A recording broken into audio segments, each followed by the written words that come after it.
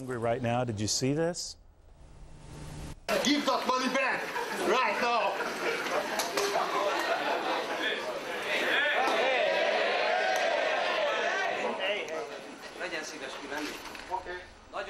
You know, that is the CEO of Microsoft, Steve Balmer, scrambling for cover after a student hurls eggs at him. What if they weren't eggs? Notice how nobody stopped the kid. They laughed with the kid. They clearly were egging him on, so to speak. Microsoft corruption, shirt and all.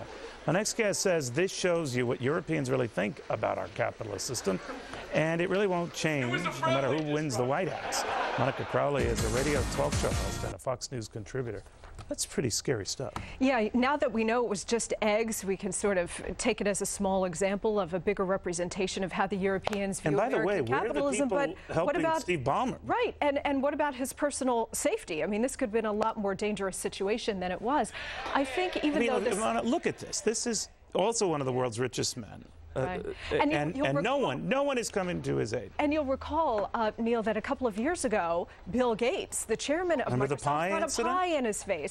So they've been hating us regardless of who's in the White House. Right. It doesn't matter. I mean, look, Europeans consider American capitalism rampant, unenlightened, uncouth, socially irresponsible. And they particularly hate Microsoft. Right. But there are a number of because Microsoft represents big American free market capitalism, so they're an easy target.